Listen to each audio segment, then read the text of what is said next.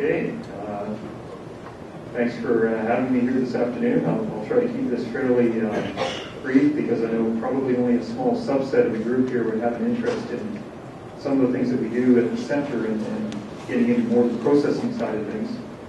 But there may be some that have an interest, so thank you for inviting me here today. BioFood Tech used to be called the PEI Food Technology Center, so some of you may be more familiar with that name. It was actually established back in 1987 to provide technical support for the industry, especially in the area of food, and then later adding in bioscience, or what we call bioscience. In fact, the type of bioscience that we tend to support tends to be more companies that are producing or extracting materials from food products. So there's a very direct connection to food. We're actually a subsidiary of Innovation PEI, and we follow ISO 9001. We have a number of different quality standards and registrations, and we have about 25 staff on site. We're located on the campus of UPEI, but we work pretty well only with industry. We often get mistaken for being some sort of an academic research center, but we do very little, if really no, academic research. It tends to be very, very applied. There are three divisions.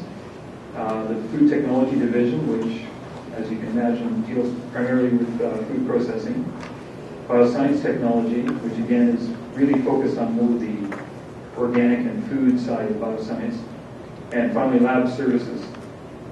So of these divisions, Food Technology tends to provide technical support throughout the region, although most of our clients would tend to come from PEI. And really the core of this group is the provision of pilot plant facilities. So we have two pilot plants, which actually used to be one big pilot plant that was split into two parts. These are registered with the CFIA, which allows us to produce products that meet their requirements in a number of different categories. And we can ship these products to Loblaws, Sobeys, Co-op, all kinds of different retail outlets, or to restaurants and different food service operations. So we meet the requirements to actually do commercial manufacturing on sort of a small industrial scale. In the Bioscience Technology Division, again, it tends to be more focused on particular compounds. So where the food group tends to work on developing products that involve a number of different ingredients, the Bioscience Technology Division focuses on usually one compound or group of compounds that you might be able to extract from a particular food material, or that you may want to put into a food product. So this was actually the outcome of an AIF funded project that dates back about 10 years ago. At least it started 10 years ago. And out of that, we have a small division that focuses in this area. That group also has a couple of small pilot plants and also some lab facilities. And finally, some of you may be familiar with the lab division. This group is accredited with the Standard Council of Canada, and they do a lot of food safety support, especially for the seafood processors, but also for a number of other food processors on the island. And this includes all of your usual pathogens, all the bad boys, Listeria, E. coli, Salmonella, and so on. It also includes just general microbiology testing. And one of the other things that this group does is they can help with troubleshooting. So if you have an operation where you're having some kind of a microbial issue, they may be able to go in and swab surfaces and run analysis to try and find out where the problem is. And this group also puts on a number of industry training workshops, as does the Food Technology group now as well. So the real focus of our center is not so much to do any sort of basic research, but rather to work with people that have concepts that want to commercialize them. And often what happens is people have ideas, but they just don't know how to get to the end product. And especially where the food industry is becoming more and more regulated, it gets very difficult sometimes to take something that you've developed at a small scale, at the bench or perhaps in your home kitchen, and to turn that into something that the retail companies are going to actually accept. More and more they're demanding a lot of supporting documentation. They want you to follow HACCP programs, which was mentioned earlier. that you follow various different quality processes in order to produce those products. So we try to help companies go from that concept, produce at a small commercial scale in our pilot plants, and then be able to go right to the market with the product to see if that product is going to go anywhere. So I was asked to present here today what might be of some use to cereals and oilseed producers and presumably possible processors, because we have been approached over the last few years by a number of producers that want to take that next step and do some level of processing. And that's usually kind of a new area for a producer. So some of the areas, for example, that we can help, and we're nowhere near as sophisticated as Technology Crops International or some other companies, but we certainly do have some oil expelling equipment in the center. We have a number of different pieces of equipment that will allow for extraction. So if you have a target material or compound that you want to take out of a raw material, we have a lot of equipment to support that.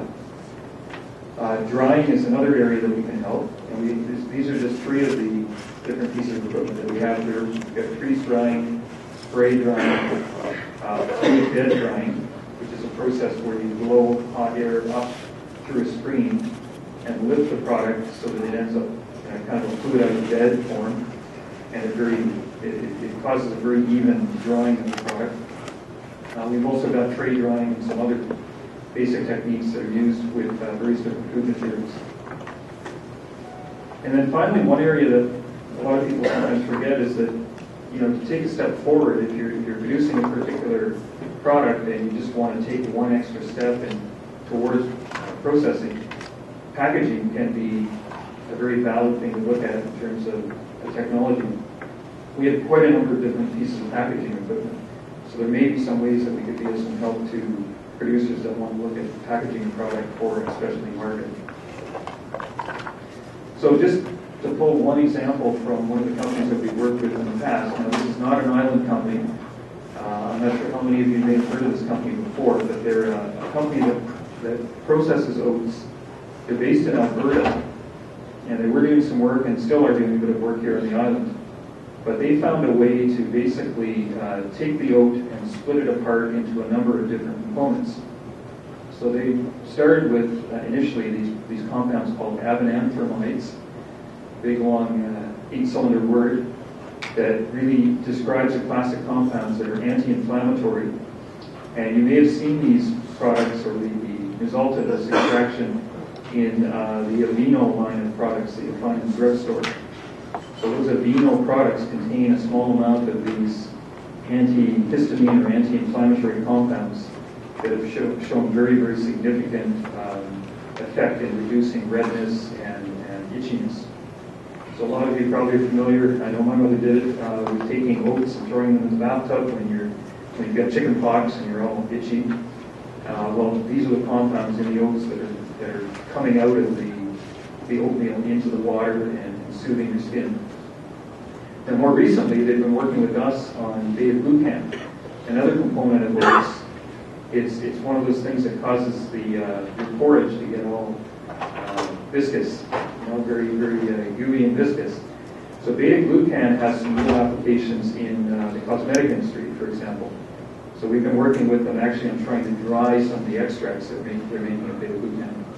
So these are just examples of some of the things that, again, this is more on the bioscience side of things, but things that can be taken out of agricultural products that have more value once you take them out.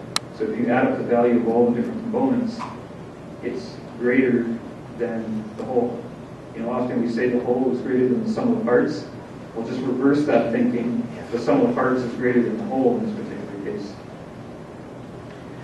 Now, if you have some ideas where you think that perhaps our center might be able to help, there are a number of different sources. Pauline was mentioning in Growing Forward that there was a program to do with developing products. And certainly that's something that's a funding you may be able to approach for support. The National Research Council has a fantastic little program. They call it the Contribution to Organizations, CTO.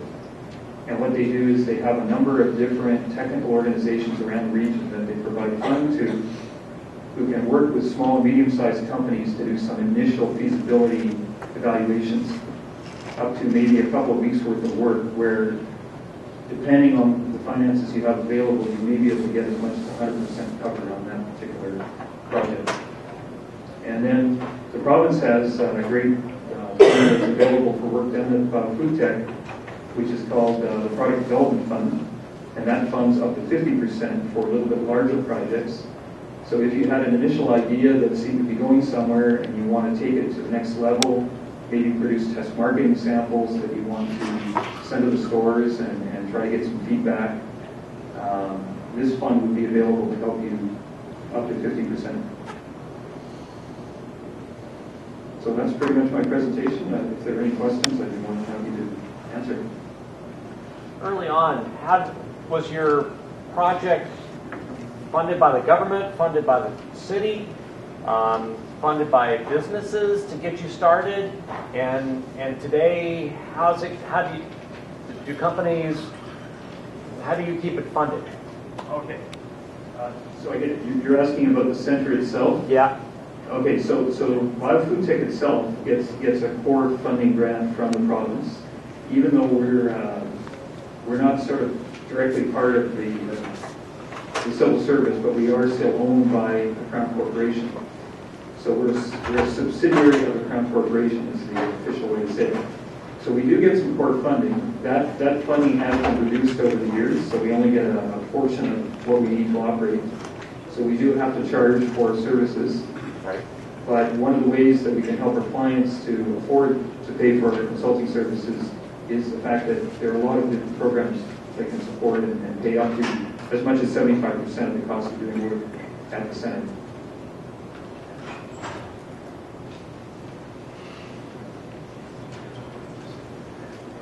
All right, thank you very much.